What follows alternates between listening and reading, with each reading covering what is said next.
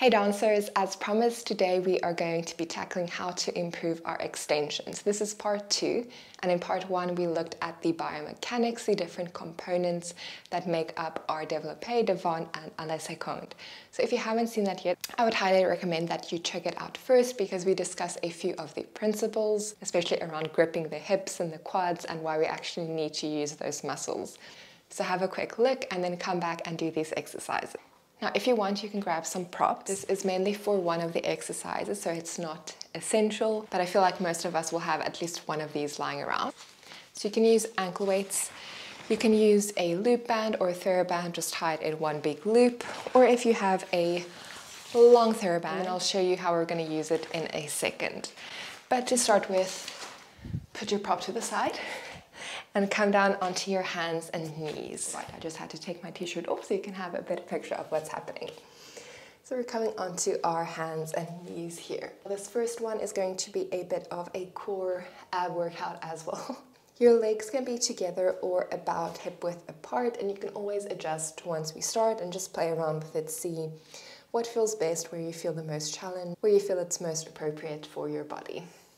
From here, we are going to tuck our toes under and then hover our knees above the mat. So maybe you're just starting out and you feel like this is challenging enough. So you can just do a few like that. So tap the knees down, lift up, down, and lift. But if you're ready to level it up, come with me. We're going to challenge our core stability as well as our hip flexors. So we lift up, and from here, I'm just going to lift one foot off the mat. Everything else stays completely still. Then I place that foot down. Repeat to the other side. So we just keep switching between legs. Maybe you feel a bit of a shake. I haven't done these in a while. Let's do one more each side. Keep pressing the floor away with those arms.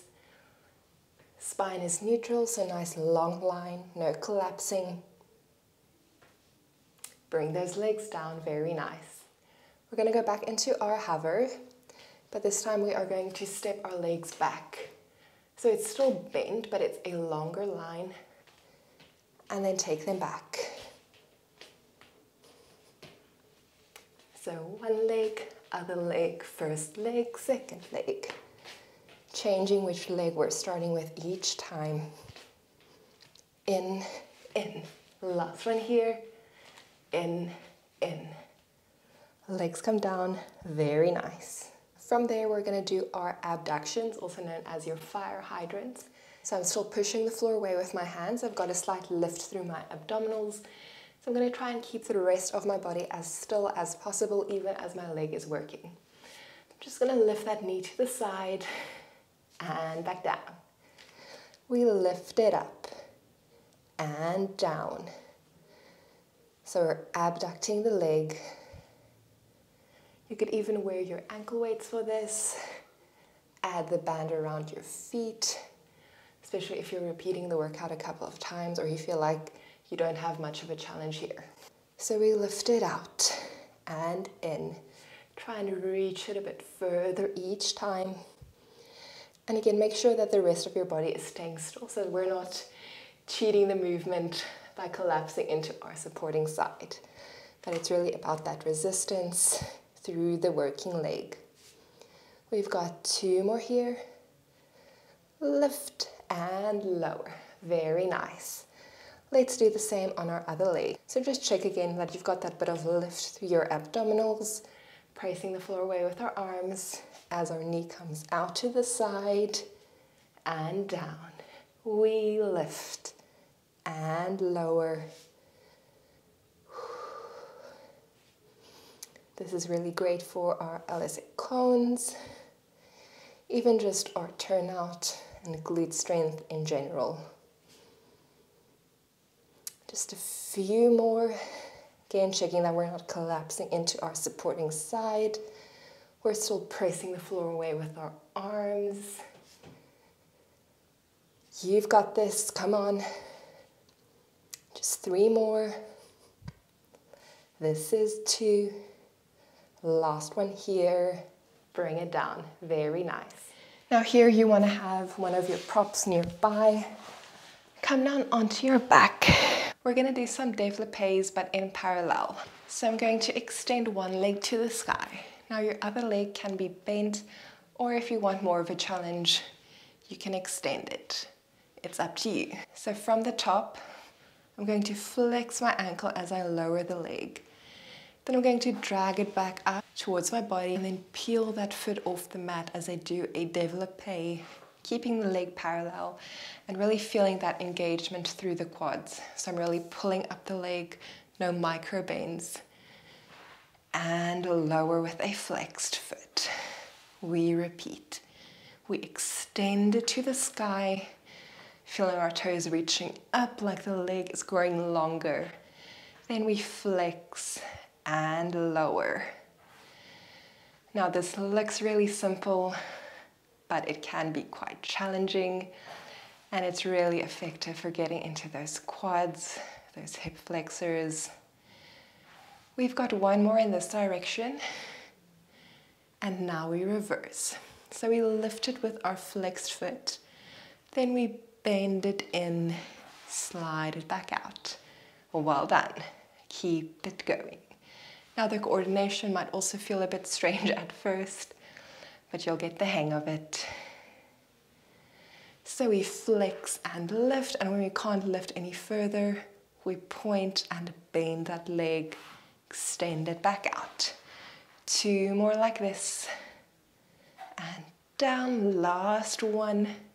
Point it down, extend it along the floor and switch legs. So again, you can keep this one extended for a bit of a challenge or bend it in, whatever you prefer. So we développé our opposite leg and flex the foot as we lower. Point and extend. Flex and lower. Keep it going. Again, making sure that it's parallel so we don't start turning it out and that we're fully extended through those quads. We reach and lower. Two more here. This is your last one. We hold it at the bottom and reverse. So lift it with a flexed foot. Point as we bend it back in. Try and reach a bit further each time. See what your body is capable of. And lower. We're almost there, guys. This is your last one. Extend it along the floor. Very nice. Now if you want, you can take a quick stretch here. Otherwise, we keep going, grabbing our props. So with these different props, if you're using the ankle weight, obviously, just put it around your ankle. If you're using a loop band, I'm going to place it underneath one foot so that you have that as an anchor point. Then your other foot is just going to slip in there, and I'm going to show you what we're going to do in a second. If you're using a long TheraBand, we are going to make a loop at each end. So I'm just tying this one around my foot. And where you tie your second loop will depend on the resistance of your band. So this one is pretty stretchy, not too heavy resistance. So I'm going to make it quite a short loop just so that I have a bit more challenge. But it is totally up to you. So it just looks like this, one around each foot. And if you've got a tail in like this, just make sure it's not in the way that you're not going to trip over it or anything like that. Coming down onto your back. So again, you can keep your legs bent or extended, and this will be more challenging if you keep them long. So I'm going to pick up one leg and pull it into my chest. So you can feel that front of the hip working. I'm keeping it parallel, and I'm going to that point where I feel the resistance. I'm thinking about pulling my knee towards my shoulder and down. We lift and lower. Bring it in and down. Last one here, hold it. From there, open that knee out to the side to whatever your point of turnout is. So making sure your opposite glute is staying glued to the mat. glute, glute, back to center. So it's like a door that's opening up and lift, out and lift. Very nice. So this is exactly what we do in a lot of our développés, carrying that leg to the side. We've got 4, 3, you've got this, 2, 1, bring it up and down. Very nice. Let's repeat that to the other side. So our knee bends into our chest, trying to reach to our shoulder and down. We lift and down. We've got a couple more here. This is 3 and lower. 2, bring it down. Last one here, we hold it and carry it out to the side and back up. Out and up. Very nice. We've got a few more. This is 5 and lift. 4. You can do it. Last 2 here and lift. Last 1. Bring it up all the way down. Very nice. So you can place your prop to the side and then just maybe do a quick stretch, knee to chest if you want, or a good old figure of 4. Whatever you need in this moment. You can pause because we have one more exercise left. For this, you can use one more prop or you can just use your imagination. This next one is really great to do with a yoga block if you have those, because they can be stacked. You can turn it on its side to have different heights. It's a nice way to track your progress and to keep leveling it up as you do these. But there's lots of options. You can get creative, so it's not an absolute necessity.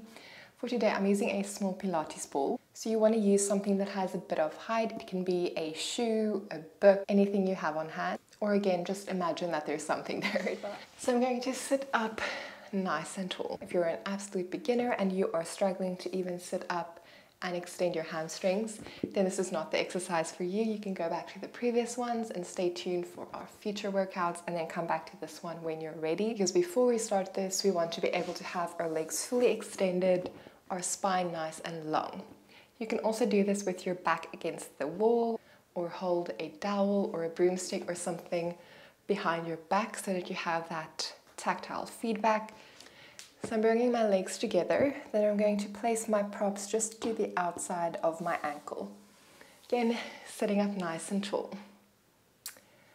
From there, all that I'm going to do is lift my leg over the ball and back. We lift, bring it back. Now you'll notice there is a slight shifting back of my weight. So it's not this, because that's way easier, but there is a slight movement, and that's just because of how the psoas attaches to your spine. We talked about it last week. So you'll never be able to prevent that completely. It's just a natural movement that we need to allow, but our intention is to sit up straight so that we don't have a complete slouch and cheat it. So give me 4 more here. And if you're struggling with the object you chose, you can just grab something even flatter, or again, do it without anything and just lift at the height that works for you. This is your last one here. 1 more, bring it back. Very nice. Then of course we get to do that again on the other side. So again, I'm just checking that I'm sitting up nice and tall. Should probably move these out of the way. And then we go again. And this is a good way, again, to just assess the differences between your 2 sides. I know my développés are way worse on this side, which is my left. Keep it going. and back. We've got 4, 3, just 2 more, you can do it. Back, last one here. Very nice. Take a quick stretch forward. Come back up. This is one of my favorites for the développés, especially as you're trying to get it to 90, because this is basically 90 if you look at the position of the hip. And then as you progress, what you can also do is have 2 objects. I don't have another high one here, so I'm just going to put the weight there so that we are progressively lifting it further and further to the side. We're not doing that today, but just so you know, that is an option, and we'll probably throw it in some future workouts. So as you stay consistent, I am confident that you will see results, that you will be able to feel yourself getting stronger. You'll be able to get your legs higher. It will feel easier. You won't have that gripping or that tension through the hips or thighs, and there's so much room to grow. So I encourage you to trust the process. If you were struggling with some of these today, so was I. And I want to encourage you to not judge yourself. Don't judge where your body is at, but use it as an opportunity to be curious about what's happening in your body. So we're just paying attention and noticing like, hey, this area needs some attention, it needs some strengthening, and that's what we're here for. But it's not a competition. You have nothing to prove and no one to impress. So just use this as a time for personal growth, to practice curiosity, to see what your body is capable of, and again, that's going to come with time. So don't try to rush through it. So that was like a full-on motivational speech that I wasn't planning on, but yes, I've definitely been there of trying to force things or make it happen in what I think the timeline needs to be, and just overall trying to keep control over things that I actually don't have that much control over. So it's going to take the time that it takes, and we might as well enjoy it. But thank you so much for joining me on the mat. I hope that you enjoyed. Make sure that you are subscribed so that you can stay up to date with our future workouts. And I will see you back here very, very soon. Whoa.